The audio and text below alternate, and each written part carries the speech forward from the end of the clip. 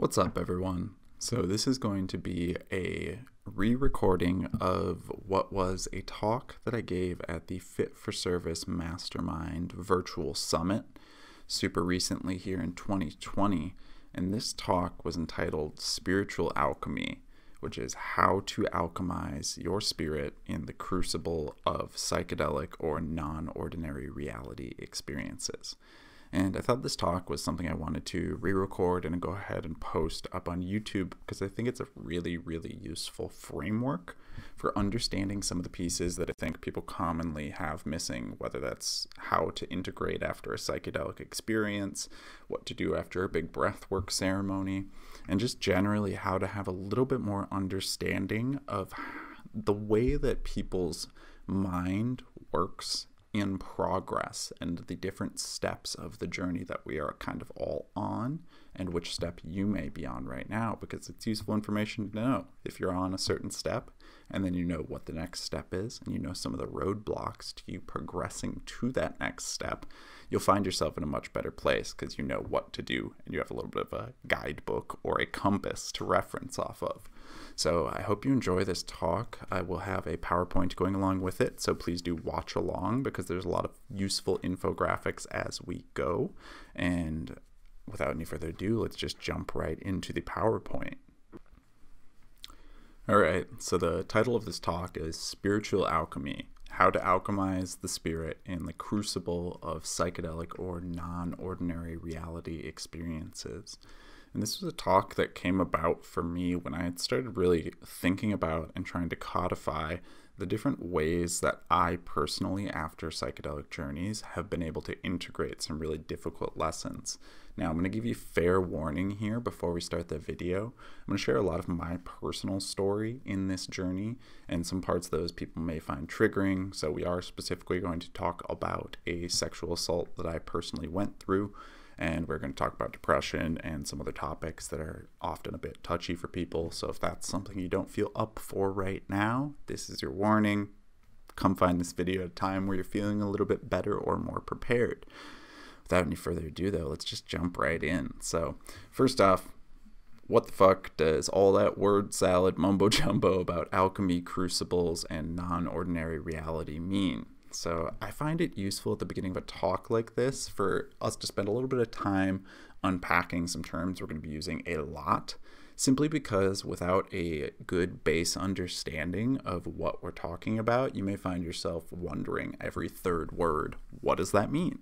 So first term we'll be using is crucible, which is a ceramic or metal container in which metals or other substances may be melted or subjected to very high temperatures. Second term is magnum opus. So this is considered the great work by the alchemists, and it's what they strove to complete in their practices, basically turning lead into gold and purifying the individual's spirit into divinity. And then individuation, which is a process and a term by Carl Jung. Individuation is the process where the individual self develops out of an undifferentiated unconscious. So it's kind of the process by which you specifically become who you were uniquely meant to be, and you differentiate yourself out of just being another cog in the wheel that doesn't know their purpose. The last term we'll talk about is non-ordinary reality. So this is a state of consciousness achieved through various different techniques. Could be psychedelics, could be breath work, could be meditation, could be spontaneous. And really the hallmarks of this state of consciousness are the dissolution of the ego, whether that's a complete dissolution or just a partial dissolution of the ego, and having increased access to what you could call the higher self, the inner voice, your inner knowing, the true self, your spirit, your soul, whatever terminology works for you. It's kind of the ego softens back, and as the ego softens back, the true self is able to shine through, and you're sort of able to see parts of yourself that are really underneath everything. And the questions I'm going to try to answer today is, why do we hold on so tightly to who we've been in the past? You know, it's something I see all the time. People come in and they're really holding on as I'm coaching them. They're holding on to who they used to be because they have a lot of time and effort and pain invested in who they were. So we'll talk a little bit about why we hold on so tightly to who we've been in the past. We'll also talk about how can we create fundamental structural changes to our inner world or our psyche that are going to be stable foundations for us to build off of into the future.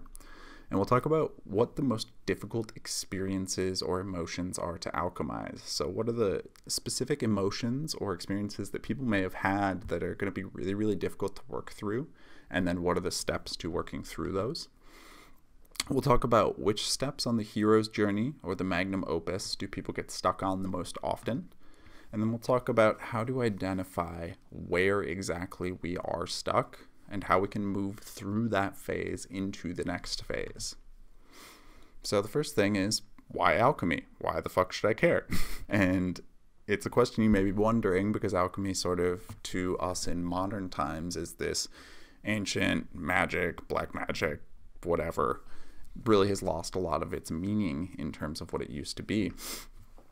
So we'll talk about this from a couple different angles. First of all, I believe pretty firmly that anytime we can gain a new lens through which we can examine both ourselves and our stories and the world, we get a unique opportunity to see our spirit with fresh eyes. And in my view, that's always a good thing. Any chance to see yourself from a different angle provides an opportunity for growth because you're getting a fresh eye, a fresh look on what you are and how you exist in the world. Number two, in my experience, is most people, or many people, have an incomplete conception of really how to view psychedelic experiences or how to view peak experiences. They kind of look at them as like a quick fix, magic pill, magic bullet. And the metaphor that I give people is these experiences are a lot more like a forge. They heat up your spirit or your psyche or your soul, whatever you want to call, and they make it temporarily malleable. So it's able to be shaped into something new. However, if when you return to the normal world, you simply pour that right back into the same exact mold that you had been existing in beforehand, you find yourself really quickly hardened back into the same old you that you had been before. And that can be really, really discouraging for someone, especially if they felt like I had a big revelation and nothing changed. So we'll talk a lot about that. And we'll talk a little bit about why the framework of the magnum opus and the hero's journey are sort of the ancient natural guidebooks for how to integrate these big type of experiences. So we'll talk a little bit also about Carl Jung and alchemy, aka people way smarter than myself really thought a lot about this stuff and think it's important. So you may want to take a look at it as well. Carl Jung saw in the processes of alchemy a natural parallel to his process of individuation. And really that was a breakthrough for him on a couple different levels. First and foremost, it kind of provided a lot of data to support his theory of the collective unconscious, but more specifically, the idea that psychic transformation follows an archetypal and universal process. And I'm going to repeat that again because I think it's one of the most important parts of this talk. And if you leave with nothing else than this understanding, this is the piece to hold on to. Psychic transformation follows an archetypal and universal process. That is to say, you turning into who you are meant to be follows a very specific and universal process that everyone can experience the same if they choose to. And this transformative process happens through really the integration of the conscious and the unconscious aspects of your psychology. So there's things that are sitting below the surface, there's shadows down in the deeps that perhaps you haven't taken a look at yet. And as you look at those and you integrate those with what is your conscious mind, you start to really come to a whole new understanding of yourself, and you go through this process by natural process. So we'll also talk a little bit about just alchemy for a second and just touch on it really quick because it's something that I think gets left by the wayside. But if we talk a little bit about the history of it, when alchemy was first coming about was about 100 to 200 AD, and there was an Egypt first and foremost, and alchemy really is the precursor to most modern science. And this is something that people I don't think know or understand, but alchemy itself was really the first time where humans had committed themselves to getting a process of testing something, retesting something, examining results, and seeing what goes on forthright from that. So they would go through the process of, okay, we're going to try to melt this specific metal down, and then we're going to burn off the impurities, and then we're going to let it harden, and we're going to record our results. What happened as a result of this? So really that laid the foundation for what we now consider the scientific method. Obviously, it took us a long time to get to where we are now, but alchemy really laid the groundwork for that, as well as just like the obvious correlation where alchemy was the direct precursor to chemistry, because these were the first chemists. And alchemy also had a second side of the process that it was talked about and is maybe more useful to us today. So the second side of alchemy was the idea of the alchemy of the spirit, or the alchemy of the self. And that was the idea that you could, through very careful and intentional self-work, turn yourself into the best version of you could be, and that in doing so, you would essentially be becoming a paragon of existence in your physical body. So we'll talk a ton more about that throughout the talk. And let's go a little deeper on Carl Jung and alchemy. So Carl Jung had 4 stages of psychic transformation, aka individuation, that he laid out. And those 4 stages were confession, elucidation, education, and transformation. And then this maps onto the 4 stages of alchemy, and we'll talk about these much more in depth. But the 4 stages of the magnum opus were negredo, albedo, citrinitas, and rubedo, which is black, white, yellow, red. And what I find really interesting about these 4 steps in particular is just how many parallels there are in places that had really no contact with this process. And I think it's useful to think about that it's not like they're accessing this magical place in the world where they're getting this info. What I think it points more to is that these are fundamental pieces of the human consciousness and the human experience, and all of these different systems are humans' way of trying to capture and write down what they have experienced. So the magnum opus of alchemy, the hero's journey, right here, the Native American medicine wheel. This is us as human beings trying to write down psychic phenomena and capture them in a way through myths, through stories, that is an easy way for us to understand. So we're going to talk more about the alchemical magnum opus and the hero's journey. I was really shocked when I started to do the groundwork and the research for this talk that the magnum opus of alchemy, the 12 steps laid out there, and the hero's journey 12 steps really map onto each other 1-to-1. And they almost actually provide a fleshing out of each other, where each of them complements the other with a little bit of added detail that perhaps was missing from the original. So we're going to go super in-depth into each of these, and we'll talk a ton about them further in the talk. First, though, we're going to flip over, and I'm going to tell you a little bit about my personal story, and we can take a look at the ways that my own journey has directly mapped onto these things, because I think it's going to help provide a more humanizing and a more concrete examples that you could perhaps use in your personal life that will make a little bit more sense than some of these concepts, which could be a little bit abstract at times. So as we talk about my personal story, let's go ahead and rewind the clock to 2012. So 2012 was a really tumultuous year for me. I was freshly 21, and as 21-year-olds do, I had a massive alcohol problem. I was drinking like 4 nights a week, and almost every time I was drinking, it was to blackout or close to blacking out. Essentially, I constructed my entire ego at that time around women, partying, and I kind of had a lot of internal excuses for anything that would go wrong in my life. Basically, I'm young, I deserve to party, and I was just missing a ton of days of work at my job. And a little bit of context, as someone that didn't go to college I went to half a year of community college.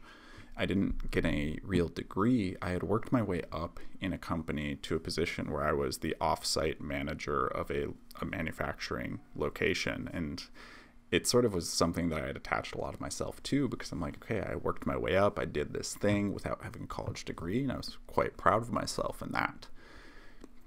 In January of 2012, my boss finally had enough, and really, I have empathy for him in that moment, because you can't really have an off-site manager who misses a day every other week or even a day a week because they're hungover. So I got fired.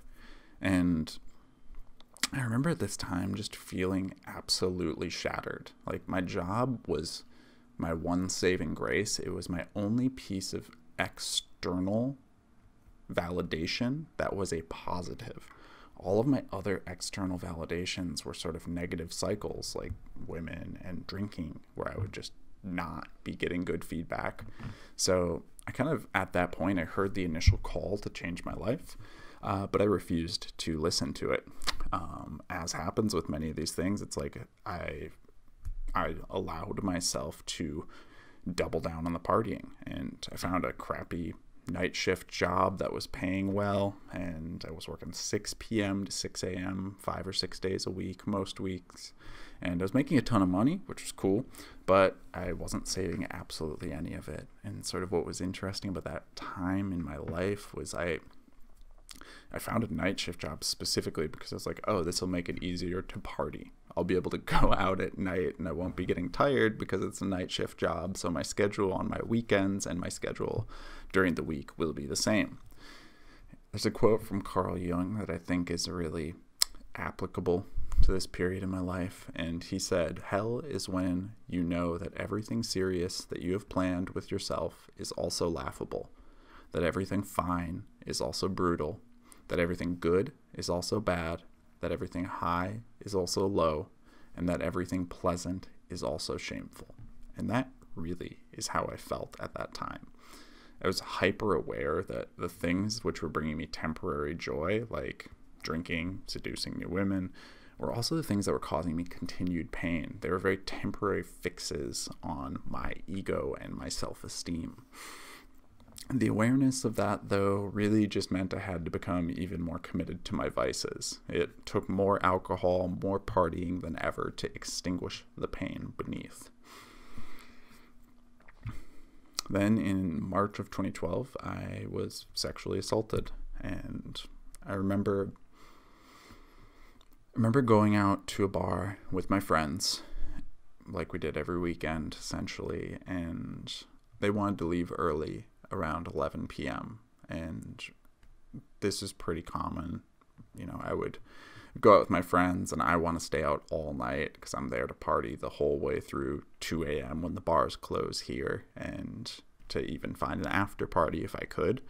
So when they wanted to leave at 11 p.m., I was like, I'm just getting started. You guys can leave if you want to. I'm definitely staying here. I haven't even talked to any women yet. Like, what do you mean? We're not going home. So they leave, and I only remember that night having 2, maybe 3 drinks, which for me at that time in my life, I could have 14 or 15 drinks and I would be coherent. I wouldn't be sober by any stretch of the imagination, and I would be close to blacking out, but I'd be coherent. I'd be standing, be okay. So having 2 or 3 drinks was like nothing. Then complete blackness. Don't remember anything. And I wake up. And I'm laying in a room I don't recognize, on a bed I don't recognize. And I kind of like blink my eyes a couple times and look around and just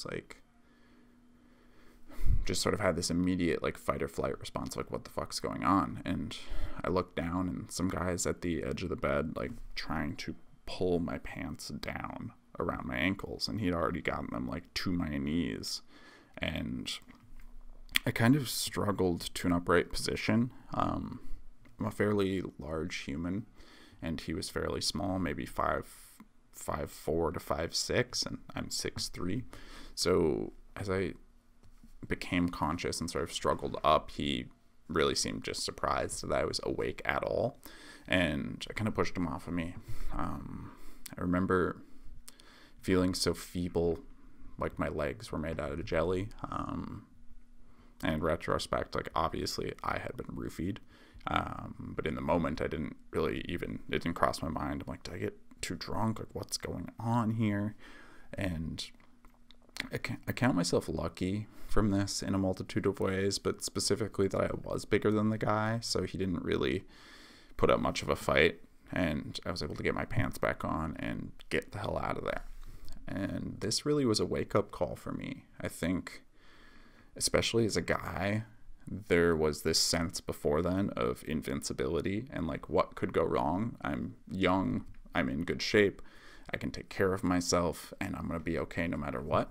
And this really shook my foundation, because it really made me consider, like, could I be so sure if I continued down my path of partying that something much worse wouldn't happen to me, whether it would be me actually fully getting raped or it would be someone getting in a fight and pulling a gun on me? Like, what could happen? Really, it shifted my perspective. So fast forward a little bit, I kind of started to listen to some podcasts on my night shift job. Since I was working 12-hour shifts most evenings, I was probably getting through like 8 to 10 hours of podcasts an evening. And podcasts were my first access point, where I began to allow a glimmer of hope to creep in that perhaps I, as an entire human, was not yet unsalvageable. I randomly, on a super early Tim Ferriss episode, he mentioned just offhand, like a one-liner, mushrooms really helped with my depression. I was immediately intrigued. Like, that called out to me right away. And I had tried mushrooms before when I was younger. When I was like 16, I went and saw that old movie American Gangster with Denzel Washington and T.I. in it. Wasn't a great experience. I don't recommend that to anyone. But, you know, after hearing Tim Ferriss, who was someone I like respected a lot, just in terms of how smart he was and how much he had worked on himself and the thoughtfulness he put into most things he did. When I heard him say that, it made me reframe and go, okay, maybe there's something more there that I should dig into. So I just started to research. I was really willing to try anything at this point, because the feeling internally was like, would death, like if this caused me to die somehow, would that actually be worse than what I was feeling? I don't know. Wasn't that I was like actively suicidal, but if I had gotten hit by a bus, I think I would have been okay with it at that point. So there was sort of a fuck it, I'll try whatever works mentality going at that point. And after about a month of just continually searching for mushrooms, I found a large amount of them, and down the hatch went 5 grams, which, of all the parts in this talk, this is the part where I want to be very clear. This is not a recommendation. I'm not encouraging you to try this or even something like this. This is just a recounting of my experience, and in some ways I kind of got away with one here, so take that for what it's worth. Be careful, use your own best judgment. But I threw 5 grams down my throat hole, and I took them alone in my apartment in the dark, and I had an experience that I think the best way to describe it is that every molecule of my being absolutely dissolved into the totality of the entire universe. And every single molecule of that being was just surrounded by unconditional love, which in that moment where I had so little self-love was exactly what I needed. And it kind of solidified my will to live again, because I knew if that could happen, then I could move forward. So filled with a new lust for life, I kind of began my reconstruction project on my own self. I created and wrote out a blueprint for how I would seek to dig up the foundation of who I was before, pull all that out, and then pour a new foundation that I could actually build off of. I started taking my health seriously again. I restarted meditation, and I reduced, but not stopped, the amount I was going out drinking. So I was going out more like once a month or once a week at that point, rather than 4 nights a week. I prepared myself for a month and a half before my next mushroom trip. And I knew from some deep place in my soul that I probably wasn't going to get off so easy on this next trip. and that it was unlikely that it would be all rainbows and unicorns this time around, which I was absolutely correct in that analysis. In this second 5-gram trip, I basically, same circumstance, in the dark, 5 grams, went in deep, and I was basically dragged through a timeline of everything I had ever done wrong while drinking. I was shown all the friends I had disrespected and lost over the years, from just, if we had plans to hang out that night, I would just throw those plans to the wayside if I had something better, air quotes, to do. The wonderful women that I had met, but I had ignored to go out and party instead, because if we had already had sex, as fucked up as it sounds, I was like, cool, mission accomplished. I already did the thing I wanted to do. And I think on a deeper level, parts of me were very scared of a deeper connection would cause me to have to examine myself. And I didn't want that. So it was like physical relationship and then cool, see you later. I'd rather go out partying. And even just like the cumulative like $1,000 that I'd stolen from my dad at this point and wasn't paid back. Basically, the mushrooms walked me through what I consider like an adult castration, and they showed me that essentially I had no right to call myself a man at that point, and I had no right to even call myself an adult. After that trip, and I don't talk about this specific trip very often to people because I think it can give them a fearful representation of what mushrooms can do. But I think it is important in the context of this journey that this is a piece of it. And after the trip, I was just despondent. And I think really what I was experiencing in the about month and a half afterwards was I was doing 5 years of repentance, 5 years of feeling shame that I should have been feeling within a month. So it was extremely condensed, and all of these instances where I did something fucked up that I shouldn't have done, I was now re-experiencing and having to go through and just like deal with them emotionally. So it was a painful process, and I can't emphasize enough that like I was 1 or 2 things going wrong away from just like ending it and saying, all right, throwing in the towel, I'm good. And this is where integration and having proper frameworks around you is really helpful. And we'll talk a little bit more about that later in this presentation. But basically the way I look at that experience was like I had to excavate down deep and pull up all the roots that had cracked my foundation of who I was. And it was one of the hardest things I've ever done. It probably is one of the hardest things I will ever do because there's so much down there that I had been ignoring at that time. However, I soldiered on. After the trip, I slowly made peace with what I had done, and as the messages from that trip began to sink in, I prepared myself for my next trip about a month and a half later. Same 5 grams, same dark room, different day, as if I was going to do anything different at this point. So I had a vision at that point that I remember so vividly to this day that it's almost like I'm standing right there. I saw myself standing at the base of this giant mountain, and this mountain stretched up into the stratosphere and out of view to where I couldn't see it. And the mushrooms, or my inner self, or however you want to reference this, told me, this is your potential.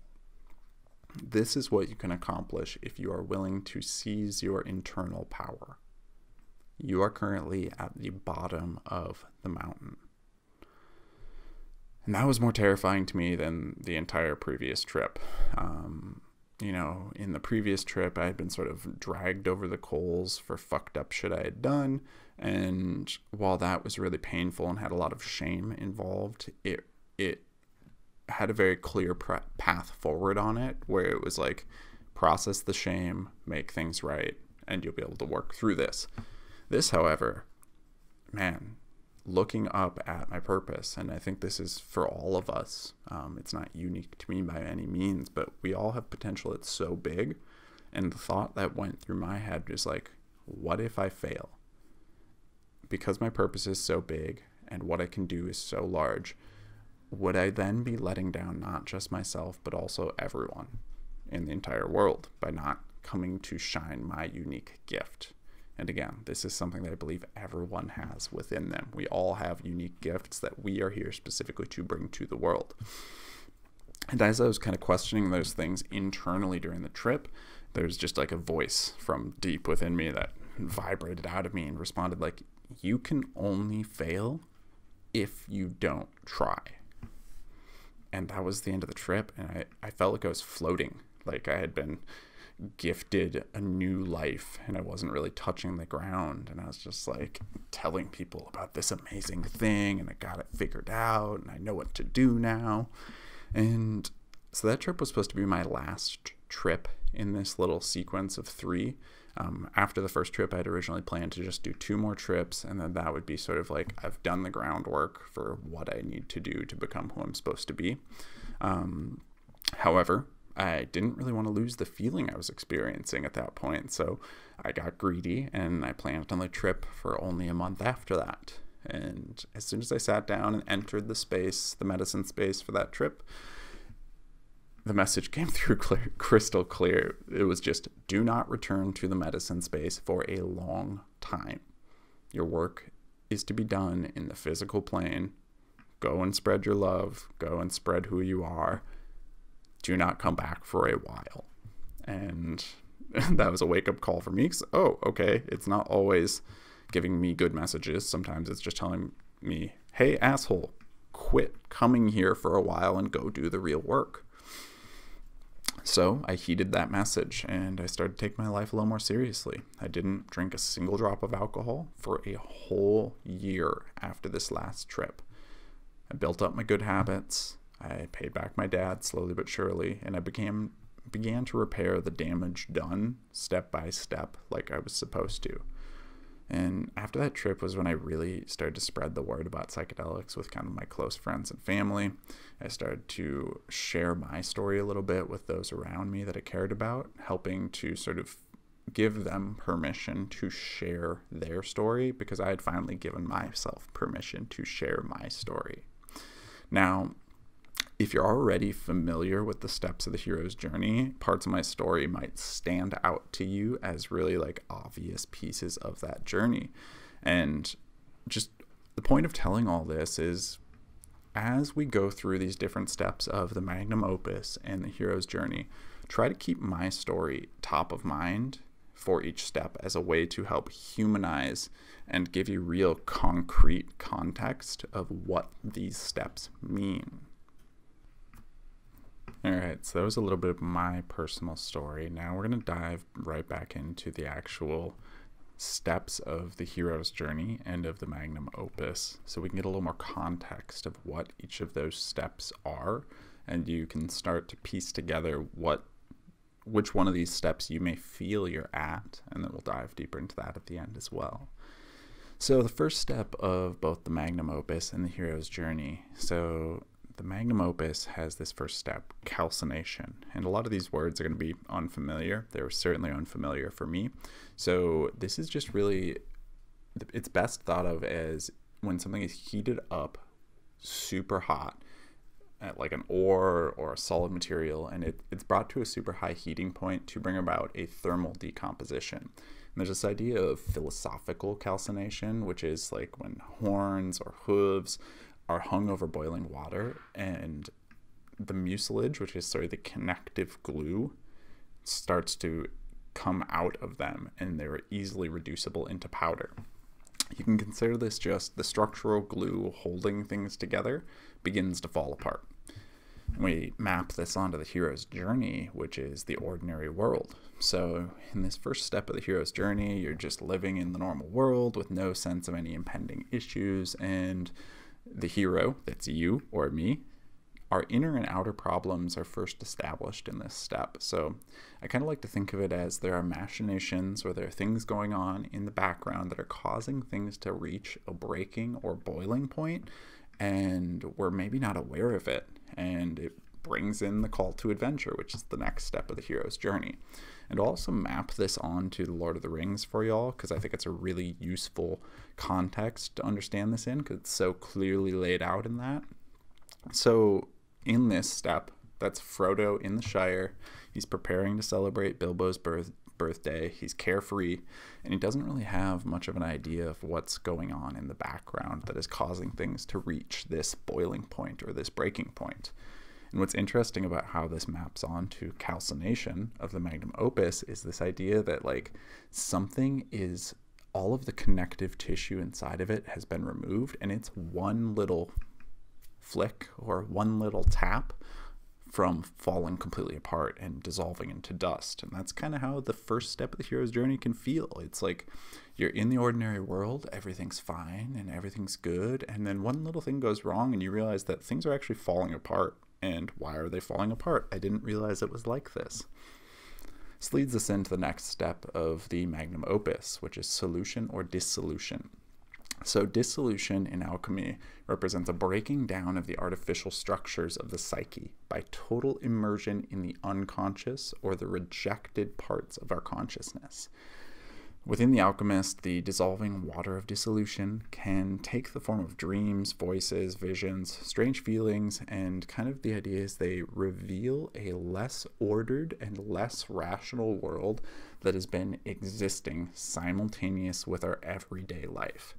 You can summarize that all to say, things as they were fall apart. This maps onto the hero's journey, the call to adventure. This is when the story first gets rolling. The hero gets presented a challenge or a quest that must be undertaken, and the call to adventure throws the ordinary world off balance, establishes the stakes involved if the challenge is rejected, and kind of lets the hero know, like, hey, shit's going wrong, you need to go do something about it.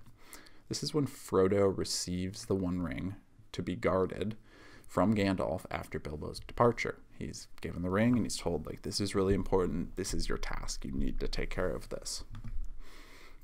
This flips us into the next stage. So magnum opus, there's this idea of separation in alchemy. And in this stage of alchemy, they separate out the parts of the whole that were not being noticed before. So perhaps you had a iron ore, and as you heated it up and you went through the step of dissolution, you came to a spot where you would have the impurities or the other parts you weren't aware of had been boiled into a separate container, and then you'd be able to see, like, oh, okay, that's what was in there that we weren't aware of before. So this is when we try to get out of our normal routine, we try to alter our life in some way, maybe we try to learn a new habit, and it's really not uncommon for anger, resentment, frustration, and depression to emerge at this point. So we'll jump over to the hero's journey. Refusal of the call. This is the third step of the hero's journey, and that's when the hero refuses the journey because they're fearful, they're insecure, they just aren't sure they can do it, and the call to adventure that they've received seems like too big a task. Like, I am not capable of this.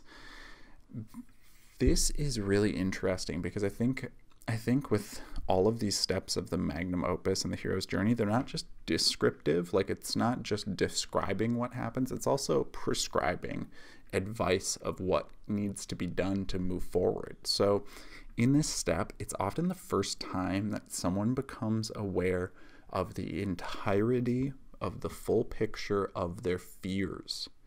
And really, this is prescriptive advice because we have to become aware of what exactly our fears are and what our resistances are before we can overcome them. You can't overcome a fear if you have no idea what you're actually scared of, because how will you know when you've overcome it? So in this step, this is Gandalf returning to the Shire again, and he asks Frodo to take the ring out of the Shire ASAP. Frodo initially is just like, me? What? I don't want to. And he at one point offers the ring to Gandalf instead, and he doesn't actually get pushed past this point of leaving until the ring wraiths actually show up in the Shire and they have to escape. So I also jump back to separation for a second because I think it's a useful concept for people to understand. Oftentimes when we look at things like the hero's journey or the magnum opus, we only think of the positive side of it. So like if you're thinking about it in the context of Lord of the Rings, you've seen all the movies and you sort of like, okay, and then things work out and things go great. But it's important to acknowledge in the human experience in the real world, things don't always go great. And you need to understand what each step of the way is and how people can get stuck there. So either you can have empathy for yourself if that's where you're stuck, or you can have empathy for another if they are stuck in that place. So with separation, staying too long in that stage really is a root cause of addictions and avoidances. Essentially, what happens psychologically is if you know you should be doing one thing and you slowly are taking deviations from that and you're doing something else, your brain begins to like literally separate. It segments out to where you have a piece of yourself, which is like, let's call it the soul voice or the true knowing or your inner self that knows what should be done. And then you have the pieces of your conscious mind that are trying to ignore that with everything they can possibly do. So maybe you're doing drugs, maybe you're drinking every night, maybe you're addicted to food, maybe you just can't handle yourself around anything and you just lie in bed. Like, there's all these different coping mechanisms that get triggered when someone stays in this stage of separation. So I say all this because it's important to understand, like, it's not just the successful version. If someone's a really, really heavy addict, there's a good chance that they are just stuck in this stage.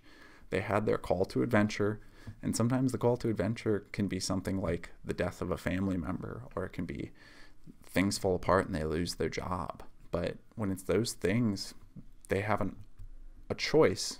And if someone chooses to refuse the call and goes, my parents died, and so now I'm just going to never do anything productive again, when they choose to ignore the call, they have to numb themselves to calm down the pain that's going on in the background in their body and in their soul, because there's a part of them that knows, like, you are meant for more than this, and you're choosing not to pursue that.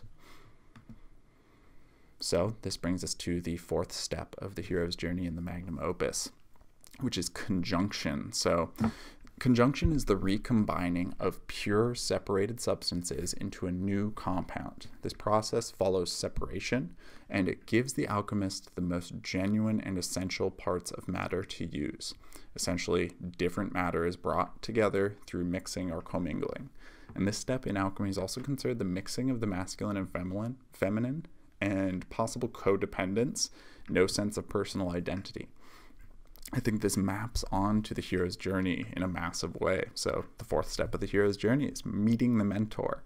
This is when the hero meets a mentor to gain confidence, insight, advice, training, or magical gifts to overcome their initial fears and face the threshold of the adventure. So this is Frodo arriving in Rivendell, and the Fellowship of the Ring is formed, and that's like one of the critical parts of the movie. It's so exciting. They're all together, and it's all of these different races and people coming together to move forward and pursue this task. What I think is really interesting about these steps, and we'll talk more about them later because I think this is one of the key critical steps that people do get stuck on, is to really take yourself as an apprentice and to allow someone to truly be your mentor. There's a certain amount of giving up pieces of who you are, because you are accepting that you are going to do things their way. You're going to learn from them. And really, this is where the codependence can form, especially if that person is your partner romantically, is you kind of give up who you are completely and you don't pursue getting it back. It's okay to give up parts of who you are to learn from someone that you believe has something to teach you. But where we get stuck in this phase is when we just give ourselves up completely and have no responsibility, because guess what? I'm just letting that person worry about it because they're my mentor. So that's the way these map onto each other in a very interesting way. Step 5, magnum opus, putrefaction. So a substance is allowed to rot or decompose undisturbed. In some cases, the commencement of this process is facilitated with a small sample of the desired material to act as a seed, similar to how when you're growing a crystal, you have a seed crystal you put in that process. Carl Jung's quote really applies here. He goes, "I behold death since it teaches me how to live." And really this step is about accepting or embracing our fears of death and persisting forward anyways. This maps onto the hero's journey, crossing the threshold. The hero finally commits to the journey. They're prepared to cross the gateway that separates the ordinary world and the special world, and this crossing may require more than accepting one's fears, a map, or a swift kick in the rear from a mentor. This is the Fellowship of the Ring leaving Rivendell and committing to their purpose of destroying the ring. The part that's interesting about these two steps mapped onto each other is that there really is this sense of when you embark upon the journey of doing deep self-work, there is a commitment, and there has to be an acceptance of death that comes with this. So for me, that acceptance was like, I didn't really care if I lived or died. I was so depressed and fucked up at the point that I was willing to try whatever. But there's two paths to this. There's that extreme where I felt just despondent and couldn't see myself as someone of value, so fuck it, why not try this? There's also the other path, which is the healthy embracing that you are going to have to kill your ego over and over again on this path to becoming who you want to be.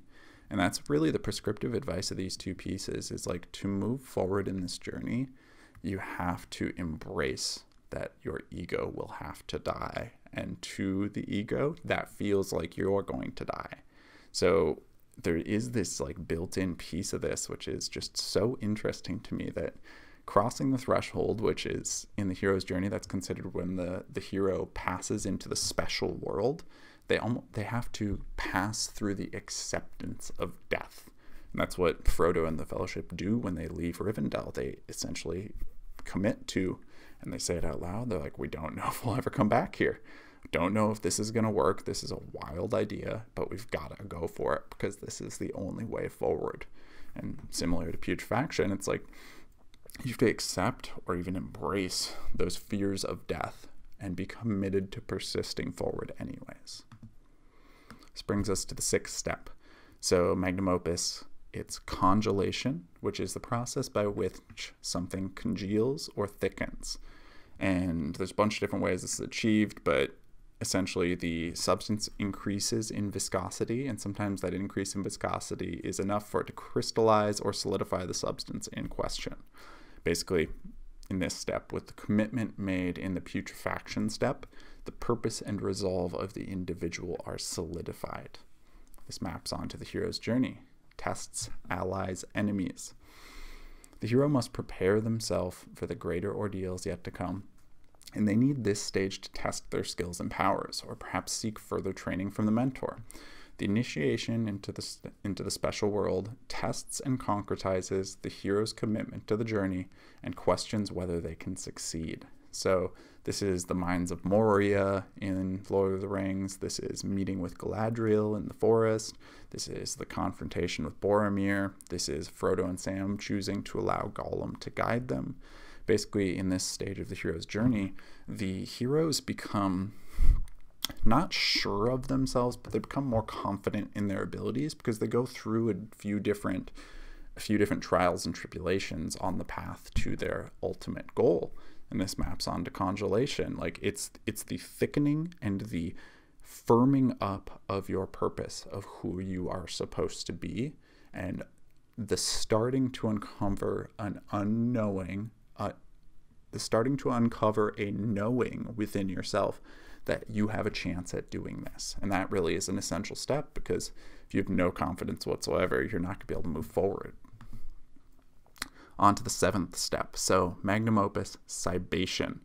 There's a poem there that you can read at your leisure that is from the book The Compound of Alchemy by George Ripley. It's the old alchemical text that is available for free online. You can look it up. But essentially, this step is a careful feeding of the body and soul with sustaining food and habits. And this is a preparation of the mind and the spirit for transformation to come. This maps onto the hero's journey. Approach the inmost cave. So in this step, the hero must make preparations needed to approach the inmost cave that leads to the journey's heart, or the central ordeal of the journey.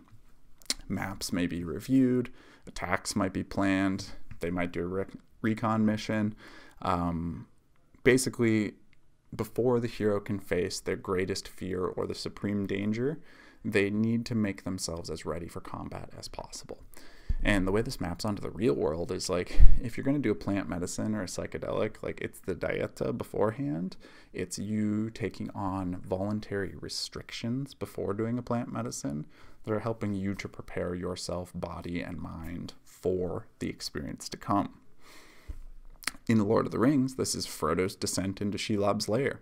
And then he's rescued by Sam from the tower subsequently after that.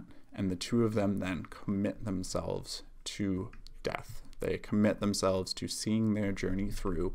They finally have gone through enough steps that they have really just gone, we are absolutely committed to this and we will see it to the end.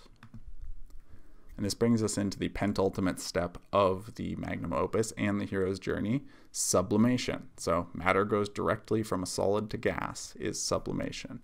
And really you can think of this as the transmutation of the spirit.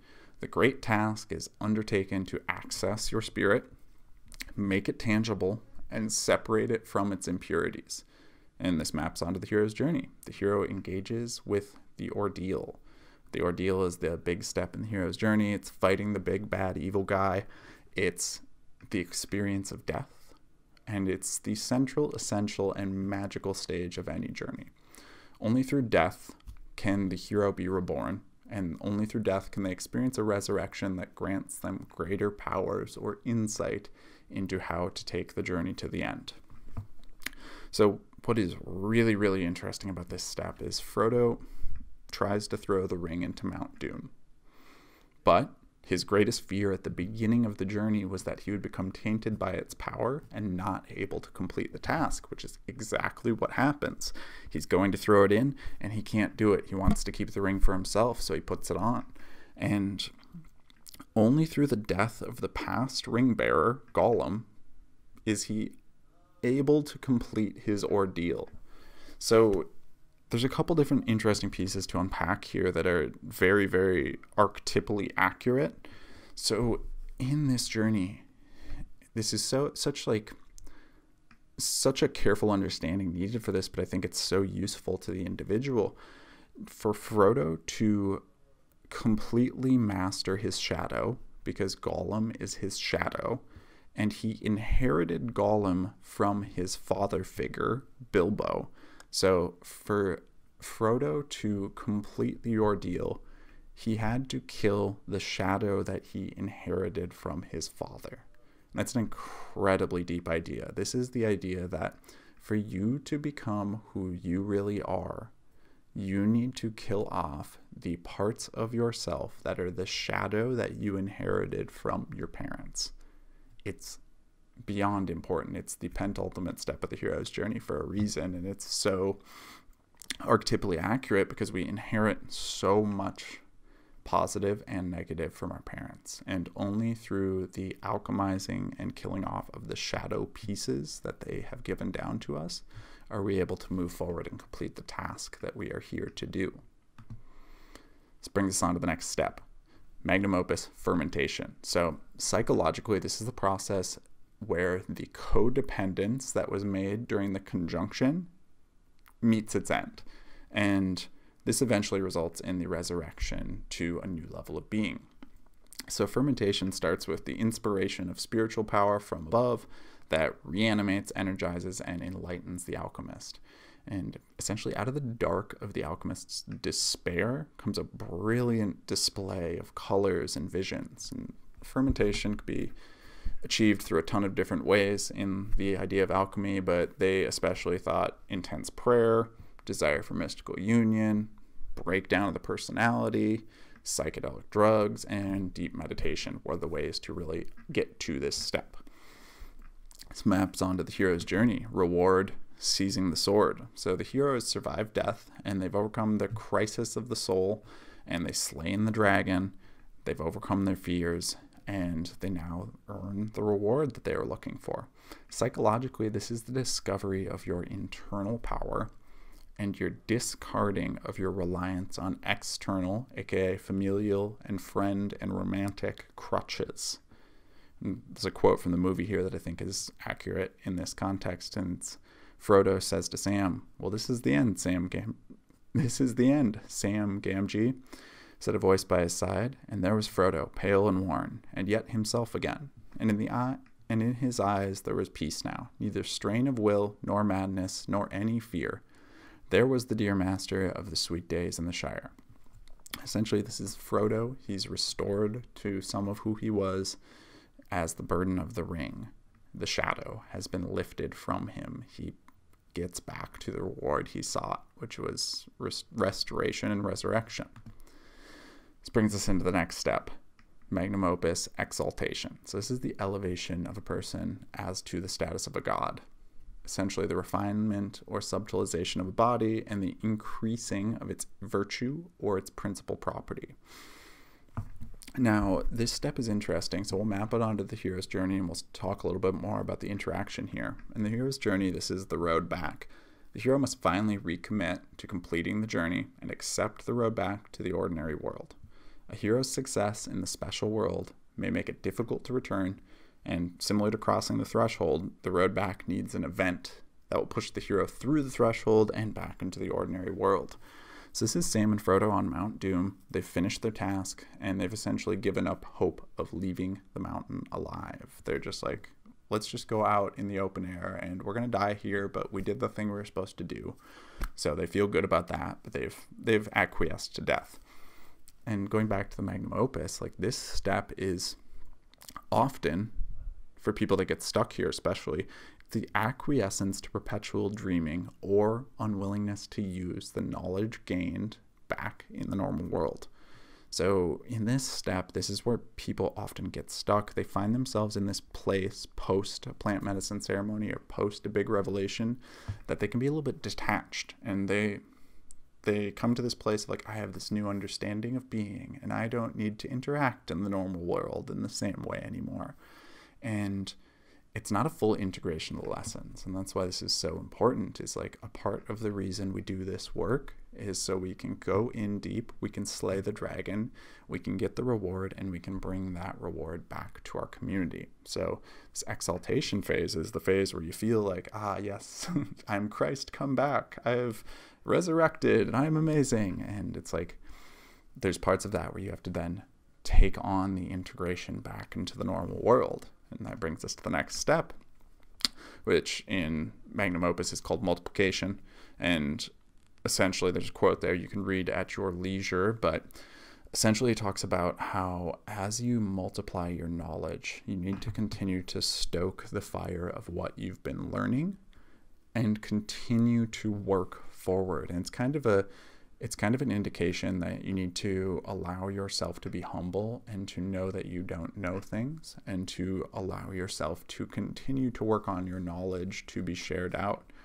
And this maps onto the hero's journey, which is the step of resurrection. So the ordeal and resurrection can represent a cleansing or purification that now has to occur, that the hero has made it back from the land of the dead. So essentially, the hero is reborn or transformed, and they now have the attributes of what was them beforehand, so them before they went on this journey, in addition to the lessons and the insights from the characters they've met along the way on their journey. So in the Lord of the Rings, this is Frodo and Sam rescued by the eagles. Frodo lays in a deep slumber in Rivendell, and then he awakes, he's clad in all white, and he's kind of like shining. That's the resurrection step. Onto the magnum opus, so projection.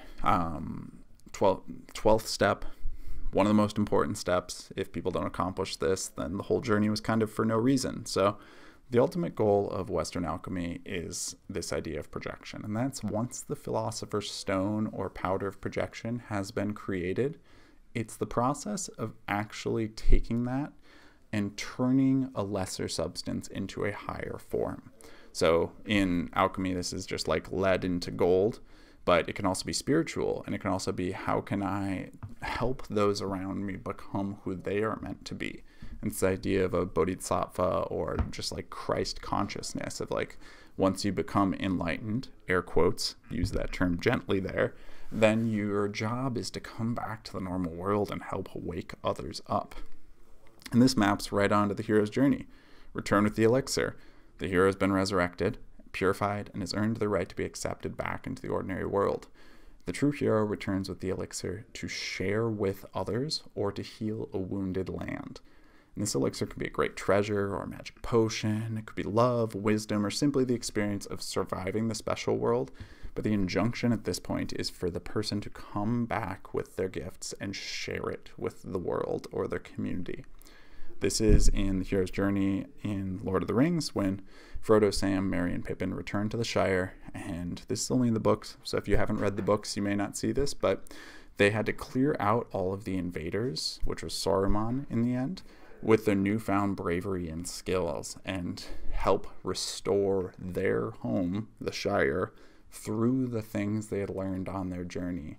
So they restore their home through the battles and skills they've gained as they went along the journey.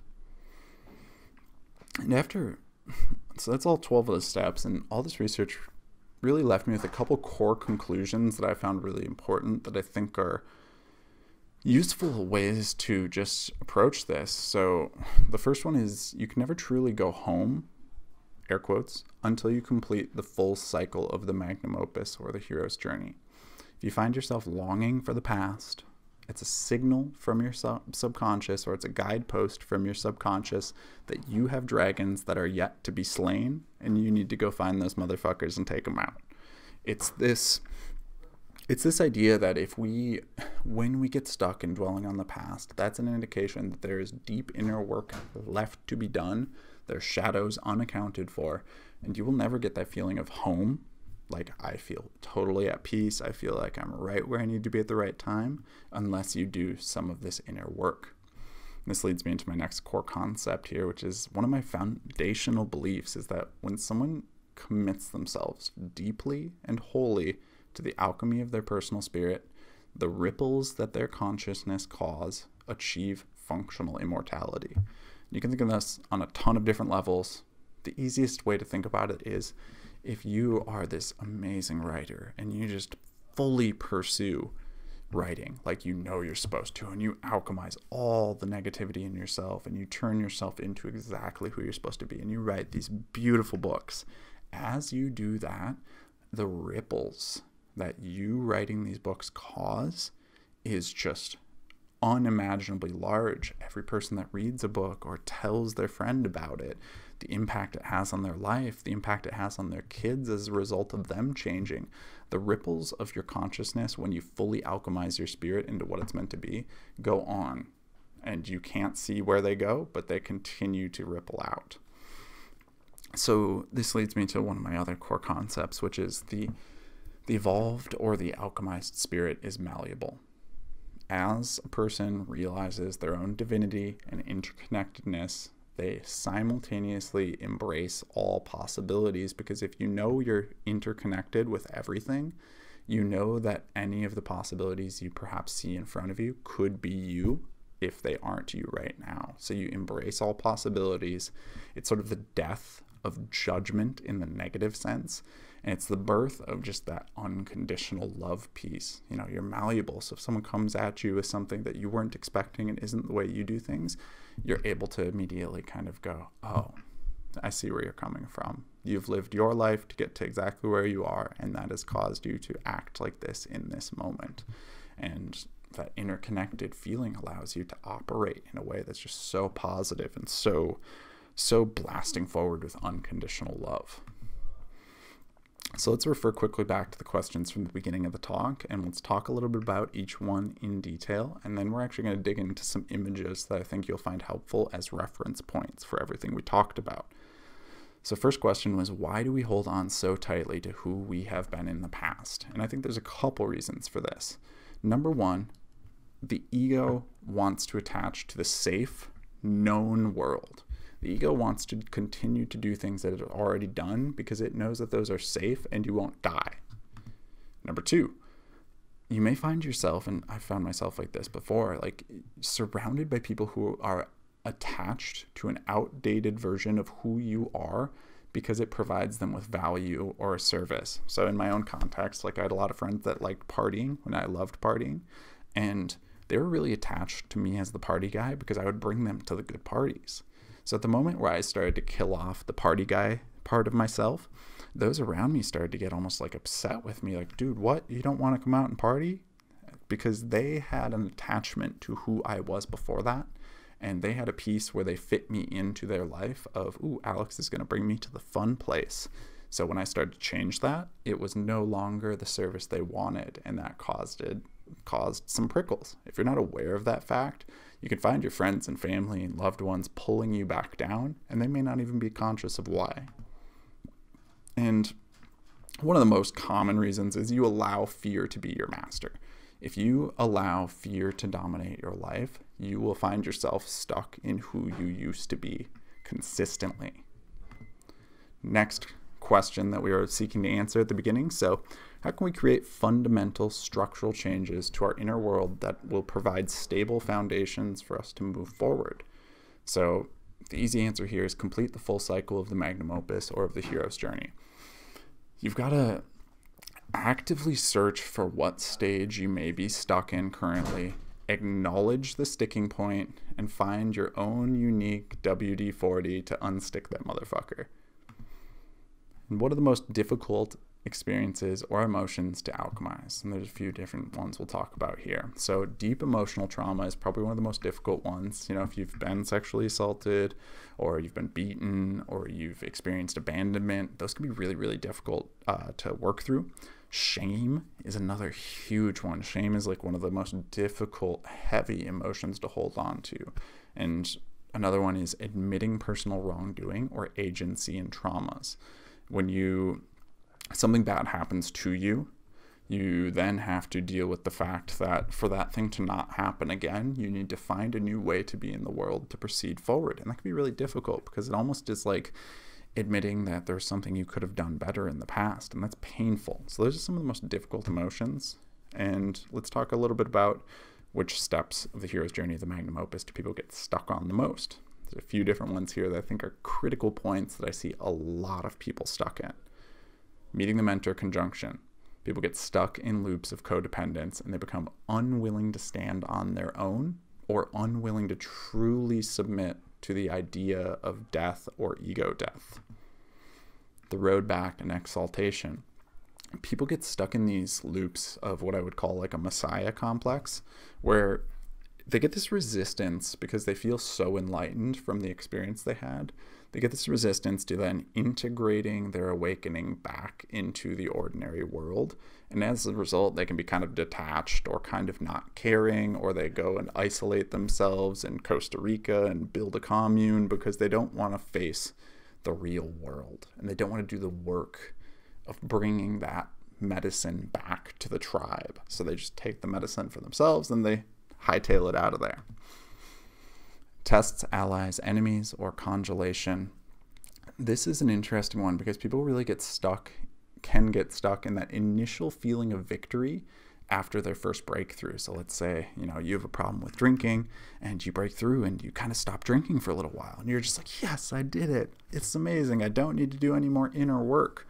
But realistically, there are bigger fears that are lying below the surface, and the real dragon that you're here to slay is underneath it all and still waiting to be confronted. So when you just kind of focus on these band-aid fixes to things, then it can be easy to get wrapped up in that and be excited about it instead of doing more painful work and confronting the deep, dark truths that you maybe don't want to look at. And this last one is how to identify where we are stuck and how can we move through that phase to the next one. So I'm going to jump over to another image here and we'll take a look at that, and you'll be able to see a little bit of how I like to break this down and what emotions you might be feeling at each stage. All right, so we're going to take a look at a couple of images that I've created as sort of guidebooks for how to better understand both the magnum opus and the hero's journey in relation to your own personal journey. So this first image here I've dubbed the hero's magnum opus, which would translate to the hero's great work. And this is just an image that I will link to in the notes of the video that you have access to both what the part of the hero's journey is, as you can see on top here where it says ordinary world and that has a brief description, as well as the part of the magnum opus that is correlated to that part of the hero's journey. So you have both of those stacked right on top of each other, and then in the center here of the circle you have the emotions that are associated with each part of the journey here, and we'll dive a little bit deeper into each of these as we go. But this can just be a really useful image at a glance to sort of identify what part of the hero's journey you are at. And it's a really, really good way to visualize it. You may also notice the yellow bar that goes across the middle there, dividing it. That is the separation between the ordinary world and the non-ordinary or the special world. So this image will do you well. It's a useful image for you to kind of unpack some of what you're experiencing and to quickly at a glance place what you're experiencing. And we're going to hop over to this other guide here, which I think is the more easily useful piece. A little bit less visually stunning, but still quite useful. So this has all of the pieces laid out in order, and then next to them it has the related emotion, same as the other image, and then it also has the roadblocks to moving forward. So I'm going to go through these really quick, and we're going to touch on them a little bit, and then we'll also relate some of the parts of my story to each of these parts. So first off, calcination or the ordinary world. This is the basic step. For me, this is when I was just drinking blissfully. I had no idea that anything was really wrong at the beginning, because I was like, oh, I'm young. I deserve this. This is how I'm supposed to be existing in the world. So it's sort of categorized. The related emotion in that stage is, I call it blissful, air quotes, ignorance, because you have no conception of just how much might be wrong. Now, that doesn't mean you'll be happy, but it might mean that you're just kind of floating along through life with no real conception of something being wrong. And the real roadblock to moving forward in that stage is lack of awareness. That could be lack of awareness of the people around you, lack of awareness of the situation you're in, or most commonly, lack of self-awareness. You're not in tune with your internal voice at all. Brings us forward to the solution or dissolution call to adventure stage. So the related emotions here are going to be confusion, depression, hopelessness, just a general malaise over your entire emotional state. And really that's brought on by the fact that things fall apart. You're confused, you're a little bit just like depressed. You're like, why are things like this? I thought they were good. And the roadblocks to moving forward at this stage are feeling out of control and blaming external circumstances. So we all know that person who everything that has ever happened in their life, it has always been someone else's fault, and woe is me, and my life is falling apart because of other people. That's the roadblock to moving forward out of this stage. If you continually blame things outside of yourself, you are giving away your power to all of the circumstances around you, rather than going, I am going to work on what I am capable of working on to move forward. That brings us forward to step number 3, which is separation or refusal of the call. Now, as I laid out before, this is actually a prescriptive piece of advice. You actually need to do this step to move forward effectively in your hero's journey. Because if you don't become aware of the things you are fearful of or the things you are resisting, how can you effectively overcome them?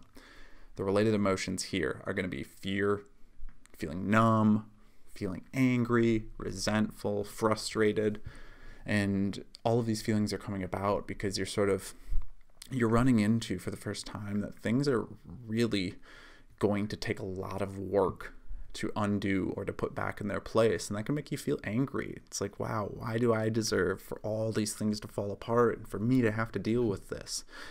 The roadblocks to moving forward out of this stage are going to be denial of reality. You know, let's say you found out your spouse was cheating on you, and you know for a fact they were cheating on you. You know it's not the right relationship, but so many of us will just go back into the relationship and tell ourselves a story like, let's make this work. We can do this. I believe we can make this work. That type of denial of reality is what is going to cause us to stay stuck in this stage. We also might encounter escapism or no self-confidence. You know, escapism, that could be through drugs, alcohol, food. All of our different addictions can really manifest at this stage if we stay here too long. If we try to escape from the reality of the pain we're feeling, you're going to find yourself just slowly trying to numb your life away, and that's no way to live your life.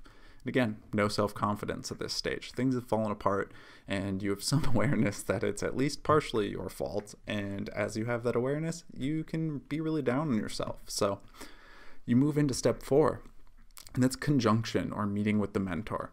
Now, the related emotions here are going to be dependence on another. You may feel enamored with your new mentor or your new lover. You may feel inspired by them. And really, this stage is categorized by you finally seeking outside help.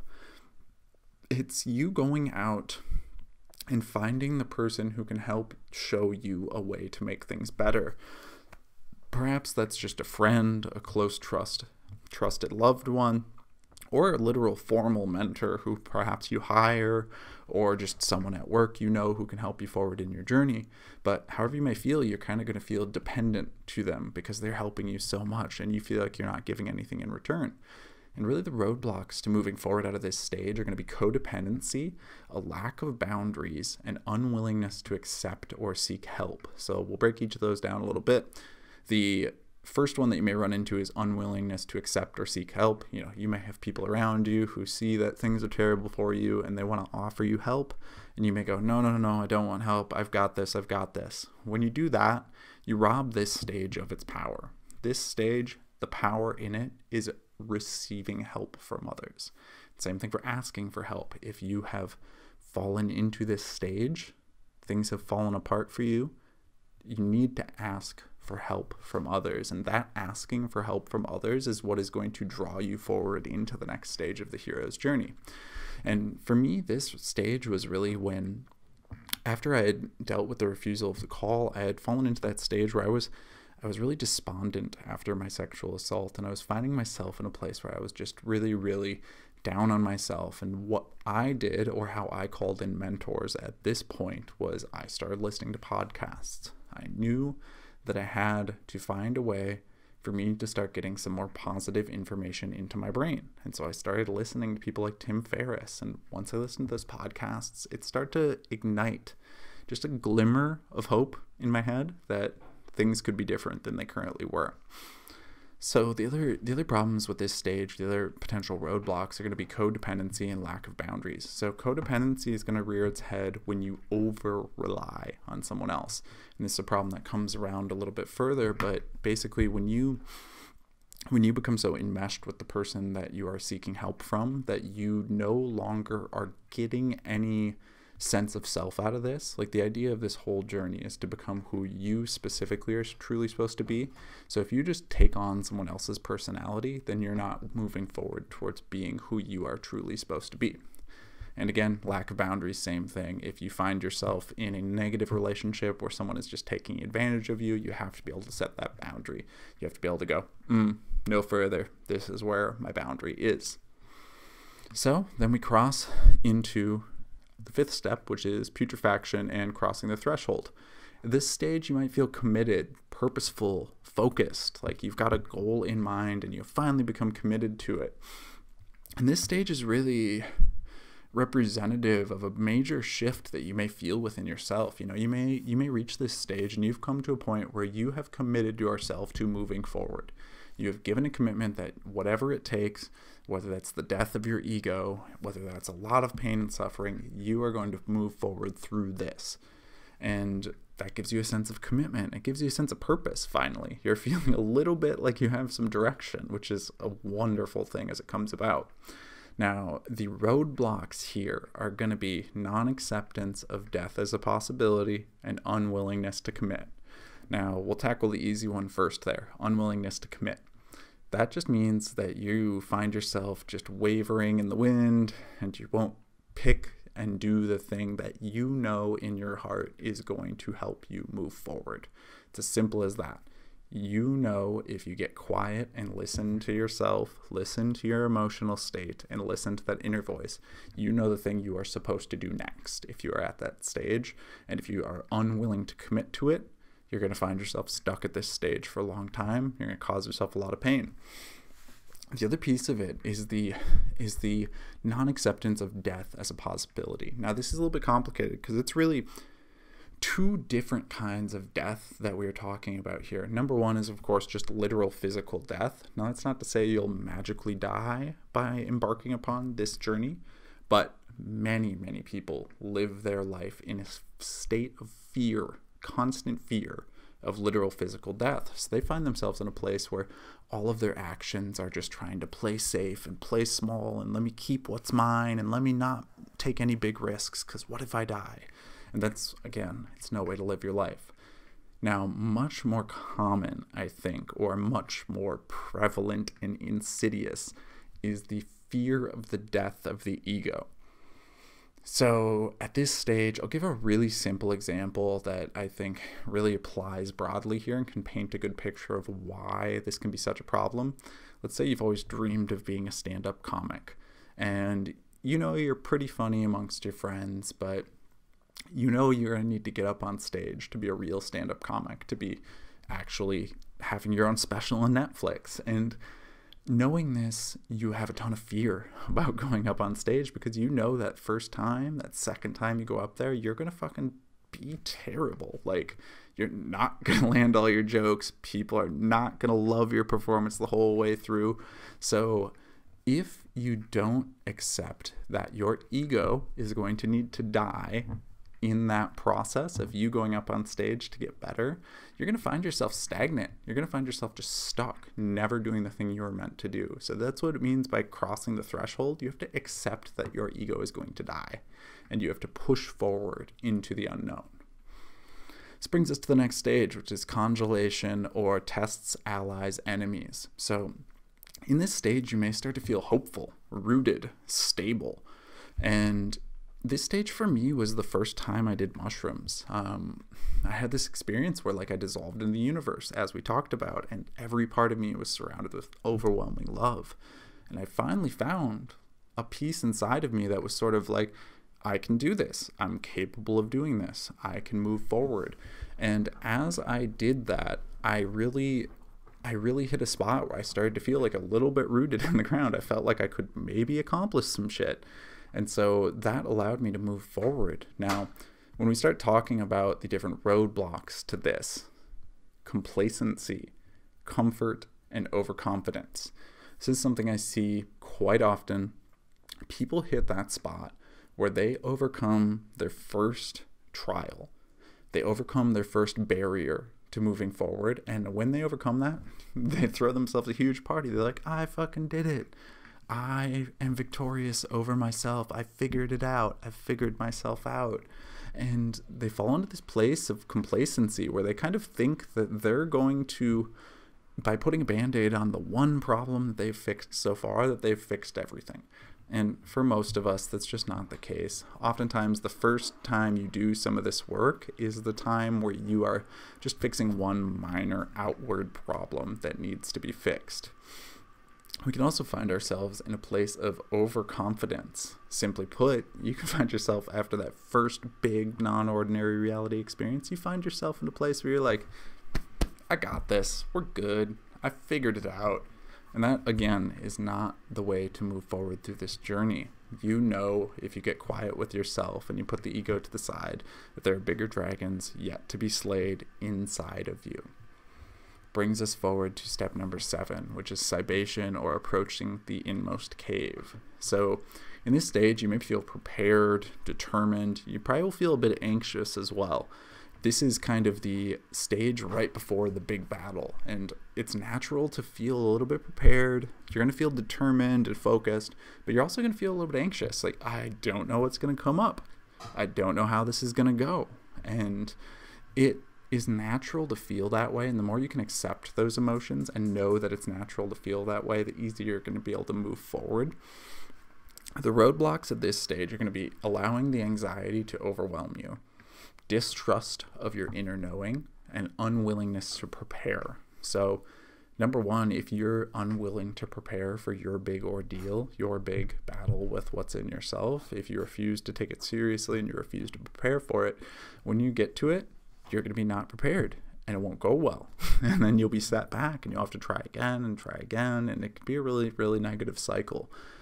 It's also distrusting of your inner knowing. Like, if you know the thing that you need to do, you know the dragon that is there for you to slay specifically, and you allow distrust to sneak in about that thing, you'll find yourself set back, because the longer you don't trust what is in you, when you get quiet and when you allow yourself to listen, the longer you're going to prolong this cycle. And again, like allowing anxiety to overwhelm. If you allow your anxiety to get the best of you at this stage, you're going to find yourself just stuck right where you are, just anxious, knowing what you're supposed to do, but never doing it. And that can be a really, really crappy spot to be stuck.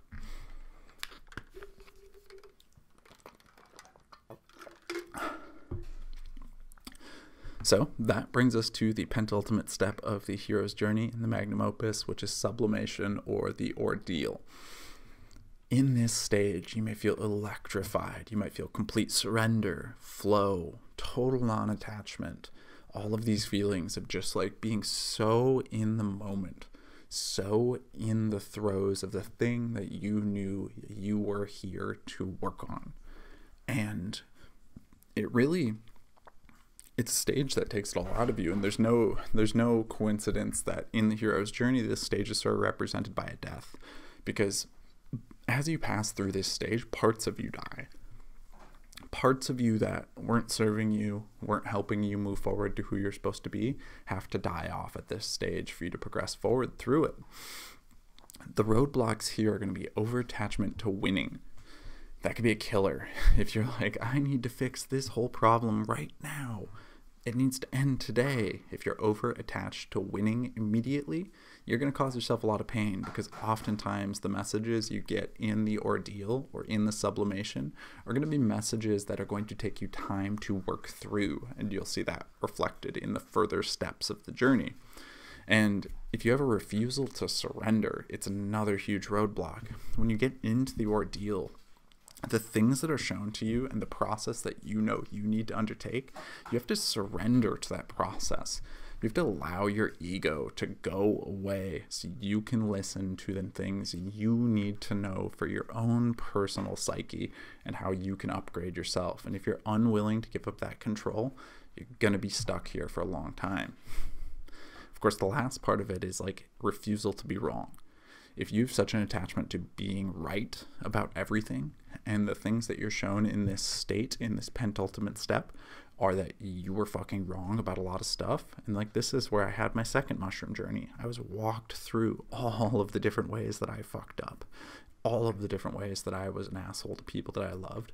And if I had gone through that and I'd resisted the whole way and said like, no, that wasn't me, it's not my fault, I wouldn't have gotten what I got out of it. It was super painful, but it was exactly what I needed in that moment, because I needed to wake the fuck up. So you have to accept that like the shit that comes through in these moments is the stuff that you need to figure out, and you have to let in new information for you to grow and move forward. So that brings us to step number 9, fermentation, or reward, seizing the sword. So at this step, you might feel whole, you might feel energized, powerful, inspired. And this really can be a stage that people kind of get tripped up on. This is the stage where you've just finished the ordeal and you're probably feeling pretty fucking good about yourself. You're like, I did it. I worked on the big bad thing. I kind of figured it out. And that can be an amazing feeling as always. But with the new information you've gained from these stages of non-ordinary reality consciousness or psychedelics, you need to then take that information you gained. You need to, grab the sword. You need to take it and bring it into the real world and actually implement it. And the roadblocks here are pretty simple. It's number 1, it's resistance to grabbing the sword. So it's resistance to taking what you learn and moving forward with it into the real world. And number 2, it's refusal to relinquish that codependence. So this is the stage where you're shown how to stand on your own and shown who you can be as your own person. And if you then refuse to stand on your own or refuse to move forward as your own person, and you want to continue to rely on that family member or that mentor or that person that you love and got in a relationship with, you're going to find that your process will be stunted because you're not truly standing on your own and becoming who you need to be. Now, this doesn't mean you need to cut off your mentor or cut off your lover or cut off your best friends. What it does mean, though, is that you need to take this step on seriously as a part where you begin to step up as your own person and make your own decisions. So perhaps for a while you stop asking for permission for every little thing you do, or perhaps you stop every time you're a little bit unsure of yourself. You ask everyone you possibly can to try and get an answer so that it's not your fault if something goes wrong. This is the step where you take the mantle on and you begin to be your own person. And that's the reward that you're gaining from this inner work. It leads us into step number 10, which is exaltation and the road back. Now, we talked a little bit about this one already. This is a spot I think a lot of people get stuck on, at least in my experience, and especially working with different plant medicines.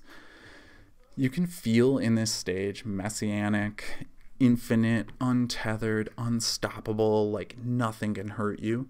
And it's really, really important to think about in this stage, like these feelings are kind of the pendulum swing for many of us. And these are feelings of like, I experienced the infinite, I experienced everything, like I experienced total love in my heart, or I finally accepted myself. And that is an amazing feeling of power.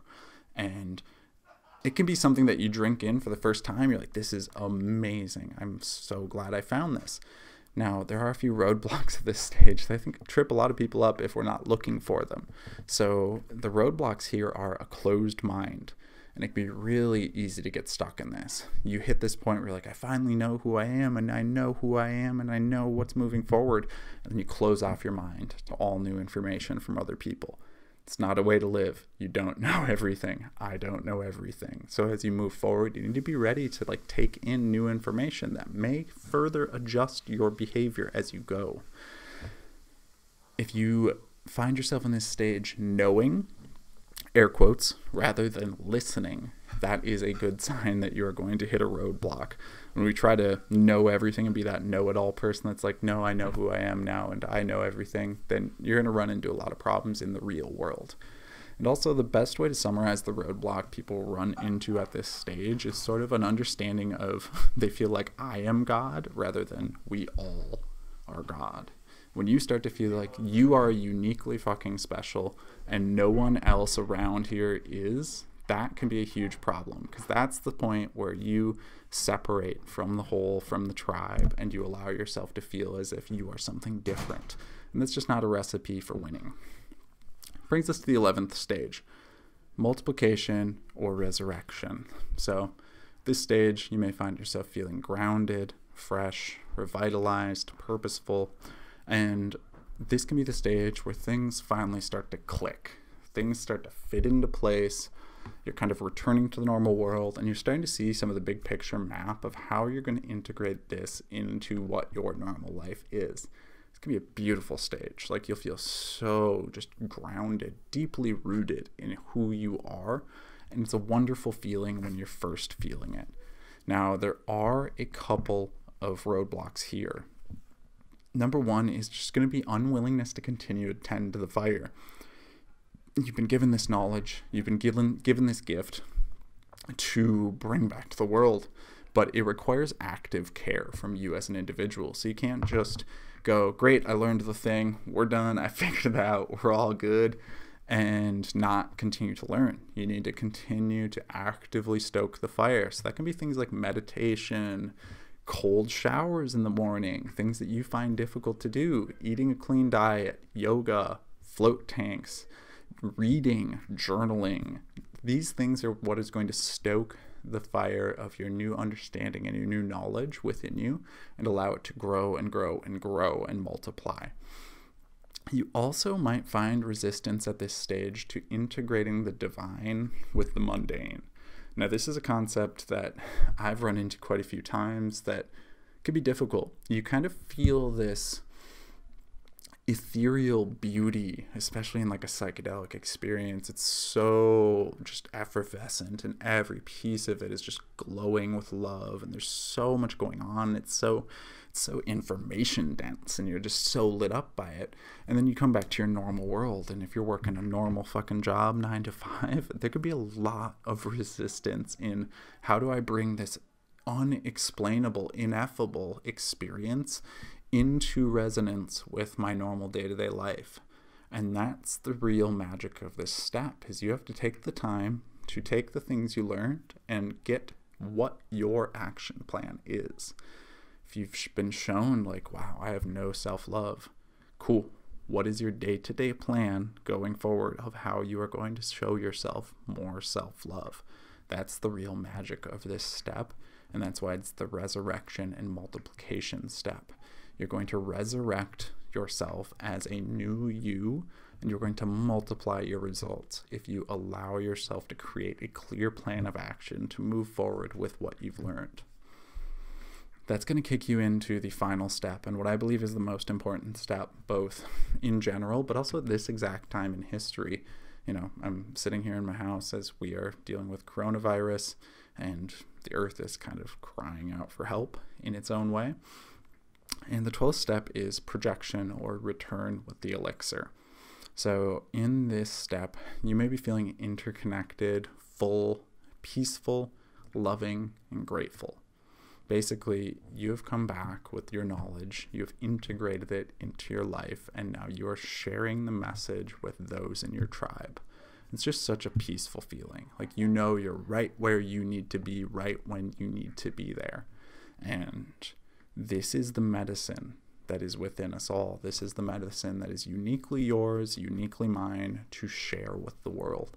And by doing this, you are going to allow that ripple that you are to spread.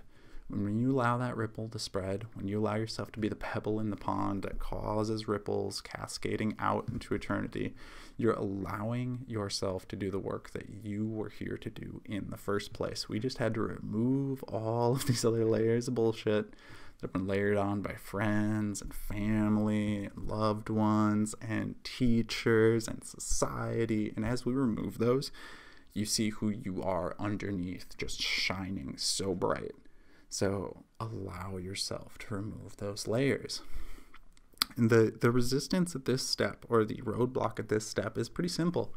It's just resistance to restarting the painful cycle all over again, because fortunately and unfortunately, you won't go through only one of these cycles in your life. You'll go through many of them. And as you go through many of them, each time you complete one, you're going to find a moment of just like, oh, fuck, that was a lot. I don't want to do that again. And just listen to yourself. It is okay to celebrate. It's okay to enjoy your victory. But at a certain point, it will be time to go back in, find the dragon, the new dragon that has arisen, and go and slay that dragon as well, and allow yourself to move forward. So that is it for that piece of things. So that brings us to the end of this talk. Now, I hope you got something out of this, and I hope you enjoyed it, and I hope it was useful for you, as it was for me as I was discovering it. It's something that I think when you really spend the time and the effort to sort of journal on these different stages of the hero's journey and of the magnum opus, and as you analyze your past through these different lenses and through these different filters, you can really start to see where exactly you are in this journey.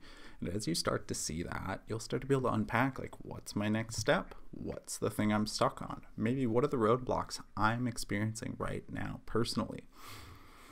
It really has been something that, as I unpacked the whole cycle of the hero's journey that I went through in my early 20s, I was able to just see in stark contrast, like, oh, those 4 stages were the ones that I had a lot of difficulty on.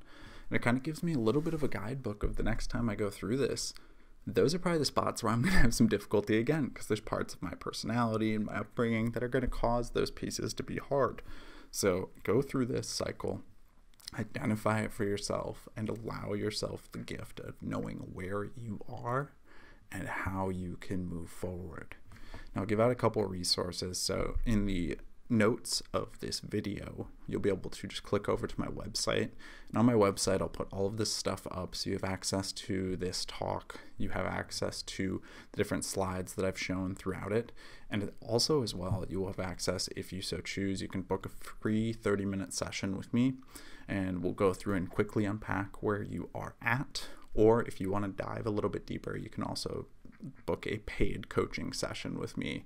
We can set that up, find a time, we'll sit down over Zoom, and we can go super deep on where you are at. But with love, I hope that this was impactful.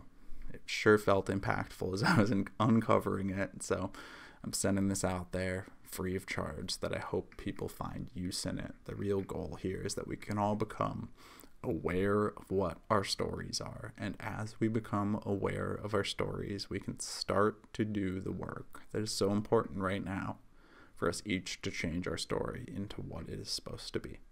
So much love, everyone. Thank you for watching if you made it this far, and I'll talk to you soon.